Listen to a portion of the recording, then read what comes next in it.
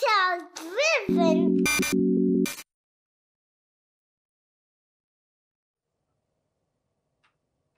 Hi, this is Data-Driven Insights, and today I want to talk about the implications of COVID-19, particularly quarantine conditions, on behavioral science studies. So obviously, with the current quarantine that we experience in many countries, we can no longer conduct laboratory experiments, which is kind of one of the main methods which is used in data science, in behavioral data science and behavioral science. And related fields like experimental economics or psychology. And obviously, when we consider this problem, it will have a significant effect not only for the studies that we're conducting this year, but in subsequent years as well. Why is that? So the reason for this is that obviously there are longitudinal studies that we need to run in the lab, and it doesn't seem like this year we will be able to do so. I'm really hoping that maybe closer to the end of the year we will be able to return to the labs. But it looks like the majority of behavioral science studies that we're conducting this year will be online studies. And online studies are very, very different from laboratory studies. So normally, if you're not familiar with behavioral science methods, if you are kind of just interested in this methodology, and this is why you're watching this video. Normally, we write decision theoretic models or game theoretic models as behavioral scientists, and then we invite people to the laboratory, and we ask them a series of questions.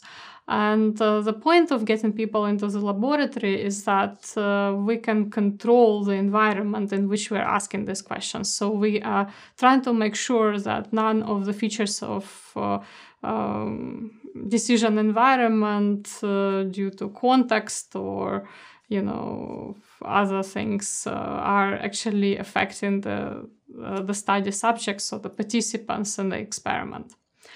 However, if we are forced to do the studies online, it's completely different. And you are essentially losing control. So what we get is the leaks in control. So due to this reason and many others that we're going to discuss in a second, the number of online studies is usually quite limited in behavioral science because, researchers are trying to run laboratory studies where they can control the environment. And to give you a specific example, so we just mined papers on SSRN, which is one of the main repositories for experimental economics. And if we look at experimental economics papers, if we compare 2018 to 2019 to 2020, in 2018 we only had 15% of all studies that were classified as experimental studies on SSRN that were conducted as online studies. In 2019, the percentage increased to 24%, but currently all studies that we're conducting in behavioral science are actually online studies. So why is that a problem? Let's look at this problem a little more closely. So these are, this is a kind of a comprehensive list, but it's probably not exhaustive list of issues that you might experience as a researcher who wants to conduct online experiments as opposed to lab experiments. So there are definitely big control leaks, and again, there might be more control leaks that I have listed here, but essentially the following comes to mind. Identity verification. The biggest problem in online experiments is that you cannot verify people's identity.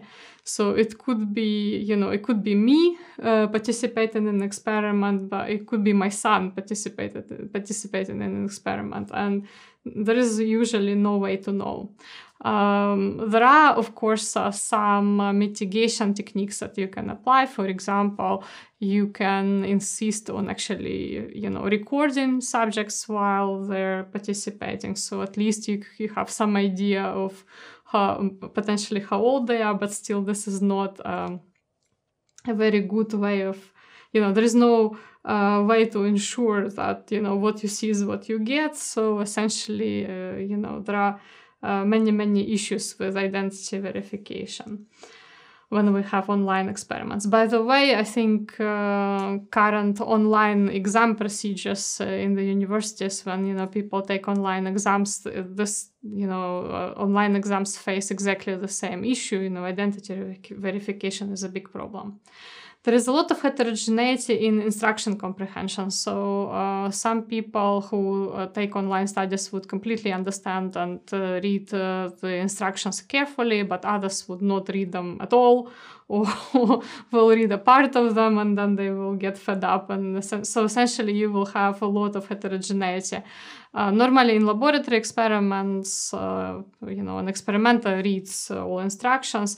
Of course, you can pre-record instructions, and again, you can play the recording to the participants, but because you do not control what exactly they're doing, they could just put the instructions on and then go somewhere, get a cup of tea, and not actually listen to instructions while you're doing them. Decision times are shorter. Generally, we observe that in a laboratory experiment, it takes approximately 7 seconds per decision. In online decisions are shorter. So there is a debate about by how much, but in my personal experience, I don't know about others, it takes about 5 seconds instead of 7 seconds when we do experiments online, at least the experiments that we have done with my group. So that's again another potential concern. People might not be paying as much attention, for various reasons. When you are conducting experiments online, there could be unpredictable disruptions and distractions to participants. So you could have internet outages, you could have, the subjects could be distracted, and these distractions will be different. So for example, when you are in the lab and you have a distraction for whatever reason, again, you can have like failure of software or something like this.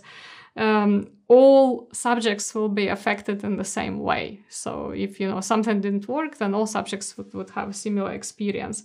Online, different participants in the experiment would have different experiences, and this is a problem.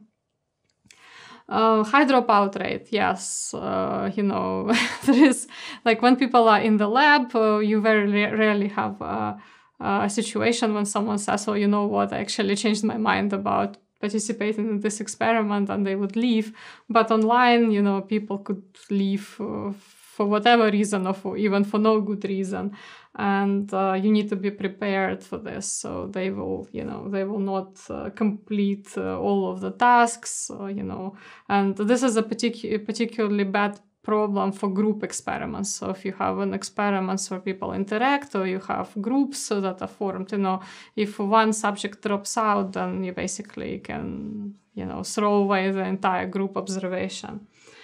Data reliability. Okay, so there is a lot of debate about data reliability. Some publications say that online panels are not very reliable. Others say that you need to be careful. They are reliable, but you need to be careful how you select the subjects.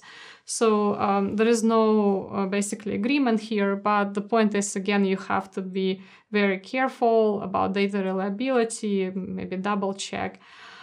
Random clicking risk. Yeah, this is a very common problem, that people just don't read anything, they just click randomly. I can give you an example of one of my studies, which was quite funny, when I needed Chinese participants for a particular study, so we have written the whole experiment in Chinese. But then this experiment, by mistake, was sent by the panel provider, a company that we that we hired to approach the subjects on our behalf actually was sent to people who were not necessarily Chinese. So some of them couldn't understand anything in this entire experiment because they didn't speak Chinese, but they still filled out all the tasks. Like every single subject filled out all the tasks. So that's an example when you could just have this random clicking. And again, the data reliability will be very low. Trust issues, yes. So there is a considerable problem with trust when online subjects, they might not trust that there is a human on the other side. They might not quite understand that you are a researcher, you are not a commercial entity running studies. So all these things could come into play when you are doing these online experiments. And of course, sample issues. So online panel is normally different from the panel you would get into the lab, right? And you need to think how to counterbalance that. Like, for example, if in the lab you can probably, if you are working with general public, you could probably get people of all ages. And when we talk about online panels, certain types of populations, for example, elderly people probably are not that engaged with online platforms, so you would not have them in your sample, and you need to take care of this. Okay, so what are the takeaways from this? So we've discussed a very important problem that, behavioral science studies this year will be severely affected by the fact that we'll not be able to conduct experiments in the laboratory. Most probably we will not be able to do that until the end of the year. So at least I would doubt that we will be able to do that. And this would have huge implications not only for this year, studies conducted this year, but any comparison study that you need to do or any longitudinal study that you need to do and take measurements in 2020, you could just assume you basically have a gap for 2020 because when you're conducting a study online, it's not the same as conducting the study in the lab. Again, you can take a number of measurements, you can take a number of measures to prevent the problems from happening. For example, you can introduce video monitoring of experiments. But again, it is very difficult to counterbalance all the possible things that could go wrong with online panels. And, I'm not saying that, we should just stop doing behavioral studies this year. Of course not. We should continue them. But we need to be aware of the fact that we probably will not be able to compare data that we collected in 2020 with data so we will not be able to, we will be able to compare, but we will not be able to combine the data that we collected this year with data we collected in previous years, so maybe even next year when we hopefully go back to normal. Thanks a lot, and keep thinking.